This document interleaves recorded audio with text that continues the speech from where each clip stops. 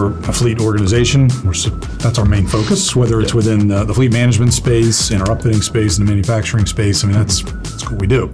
You know, a lot of customers, we have conversations with them, it's about how fleet can drive their overall business and how they can help meet their goals and objectives. So we've gained so much knowledge in different types of vocational applications, and we've gotten to a point in some cases where we know so much about what they do with their vehicles and what their objectives are that we can truly provide value and support. The vehicle is more than just a cost item. No doubt. It's there to drive their core business, whether it's service, sales, delivery. You know, there's all those different components of it. So the vehicle is a revenue generation item as much or more than it is a cost item. So at the end of the day, as a fleet management company, we're a customer service business. We're here to serve our customers, to help them meet their goals and objectives. Our ability to be able to really understand and interact with our customers is key.